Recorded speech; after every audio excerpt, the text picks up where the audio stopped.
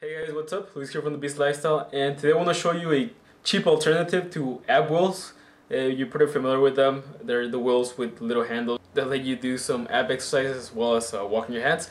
So they can be pretty pricey, 40 to 50 bucks. So today I want to show you a cheap alternative that you can get for like 10 bucks.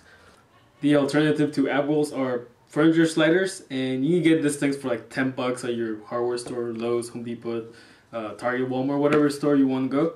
They're like 10 bucks and they're great for you to be able to walk in your hands and do ab exercises, a lot of stabilization, which you definitely need if you're squatting, deadlifting, overhead pressing, which just any exercise that requires stabilization of the body and that makes you tighten up your core. So it's like great for warm up or to do as a finisher to see how far you can walk. So now let me show you a couple exercises.